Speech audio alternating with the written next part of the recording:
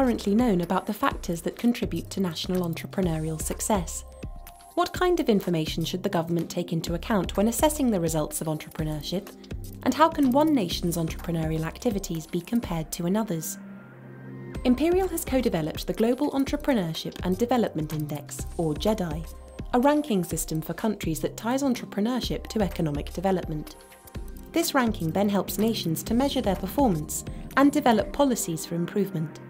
Professor Erko Autio is a chair in Technology Venturing and Entrepreneurship at Imperial College Business School. Well, measuring entrepreneurship at the country level is difficult. If you look at simple self-employment rates, the number of entrepreneurs in the economy, you will find that the most entrepreneurial countries in the world today are countries like Uganda, Peru and Zimbabwe.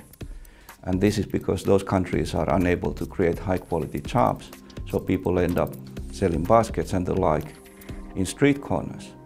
So measuring entrepreneurship is difficult because entrepreneurs are not created equal.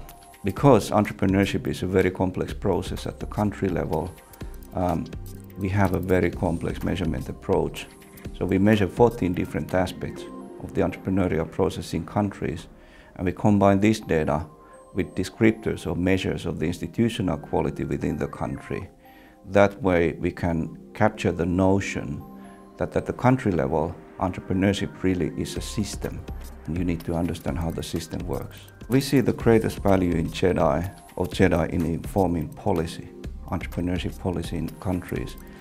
And thus far, the take-up of GEDI, or the reception of our index, has really been enthusiastic amongst the policymakers.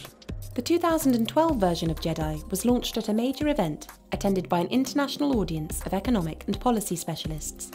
David Willits, Minister for Universities and Science, gave the keynote speech.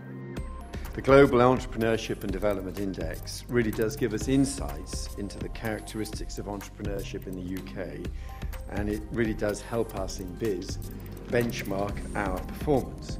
The development of GEDI is having a major impact for countries wanting to improve their entrepreneurial profile.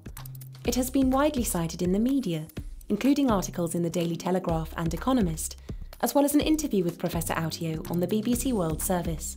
Imperial is a great place to develop this platform because Imperial always seeks to make things happen.